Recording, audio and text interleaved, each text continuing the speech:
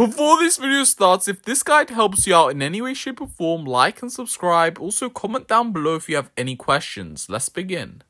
Hey everyone, welcome back to the channel. Today, I'm going to teach you guys exactly how you could go ahead and edit videos on a Chromebook. So let's get into it. First guys, launch your Chromebook, then go to Vilo.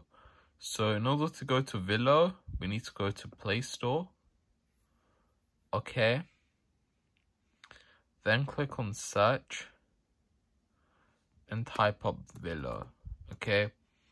If you guys don't have Vilo or you don't know what Vilo is, don't worry, you could just download it. It's totally free. And you click open and it has 10 million on here alone, and including like iPhones and stuff, this app has close to 100 million downloads. So it's a lot of people that are using this app, that are, creating on this app and that sort of thing. So now you're going to click new project once you have it all downloaded. Okay. So once you click on new project, you want to select the video that you want to go ahead and edit. Let's say I want to edit this Roblox gameplay video. I click on it. And if you guys have multiple videos you want to combine or edit together, then you click 1, number 2, and number 3. And you could also sort the order as well, like this. So if you want this to come first, this to come second, and you could sort your clips before you even drag it on here by clicking the arrow key and clicking OK. Then you could select your size from YouTube to TikTok, movies, Instagram, Facebook, fill, fit, center, you name it. You could do this. So now that we've went ahead and launched this edit, we're going to go ahead and begin with the basics of Vilo, just to give you guys a basic understanding on how Vilo works and everything about Vilo. And yeah, let's start with that. So first of all, guys, I want to go ahead and give you guys a basic on how Vilo blocks work.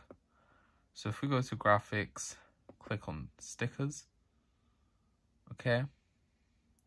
Through here, we could go ahead and select a sticker to go ahead and place on our video. So you could click on here and click on this, for example. Click tick.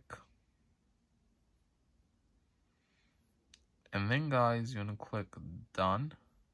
But before you click done, you could lower the opacity and also change the color of this to red if you want, or pink, purple, it doesn't matter. But we're not going to do that because I don't see a point. You could click on animations and a little effect, so fading effect for the sticker to come. You could go to here and add a shaking effect. So we could do for example, a temple. You could adjust this, so if you want it faster, you just lower the speed at how fast it is. And there you go. If you guys want to go ahead and make the sticker zoom in gradually, you have to click on it, then click on, click on transform. Then guys, go ahead and click over onto keyframe. This is keyframe 1. You guys could also click plus and minus to zoom in and zoom out of the dashboard. We're going to want to zoom in onto the dashboard. So we're going to go ahead and click on plus. And then click on plus again. Okay. There we go. 1 second.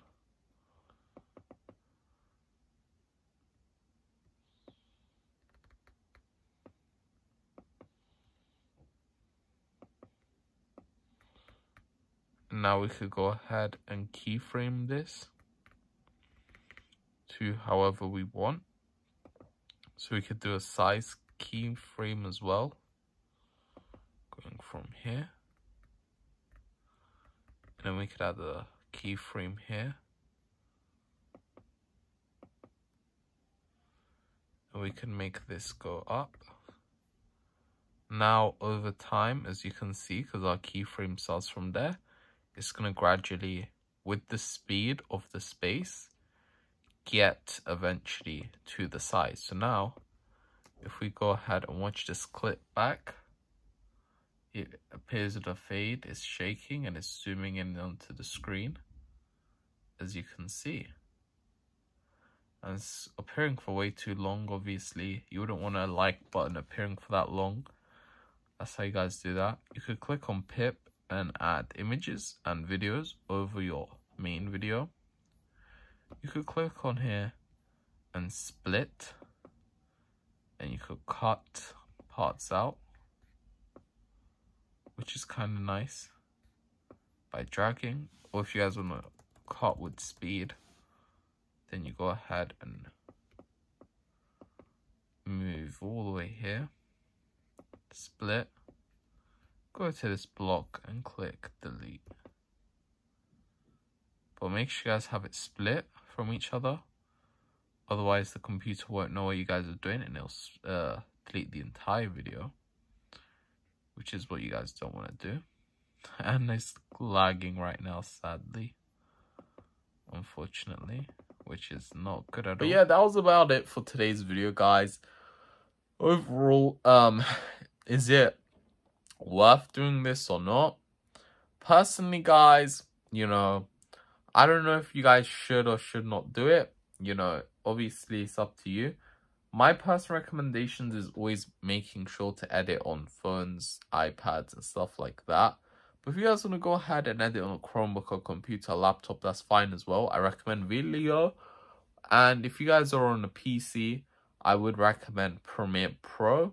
Or if you're on a Mac, I would recommend Final Cut Pro. And out of these three, what's the best? It's obviously Velo first, Final Cut second, third, it would be Premiere Pro. Premiere Pro, I wouldn't recommend that all to anybody, if I'm being honest. It takes too much time, no features, you have to import everything. Because if you guys are like, unless you're editing a movie, Premiere Pro is the most useless editing app because you have to import everything from every external website, and it's just not worth the hassle and the time to go ahead and get used to Premiere Pro. I'd rather use things with like built-in editing, because, you know, although 90% of the Premiere Pro features, I get it, it's advanced, but 90% of it you don't need. That's the thing about it. Like, it is advanced, obviously, but it's not simple to use. You have to import everything. And unless you're really doing something complicated, there's no need. And on top of it, to do even simple things is complicated on Premiere Pro. So it's not worth it. It's not something I recommend. But yeah, I hope you guys enjoyed. Peace.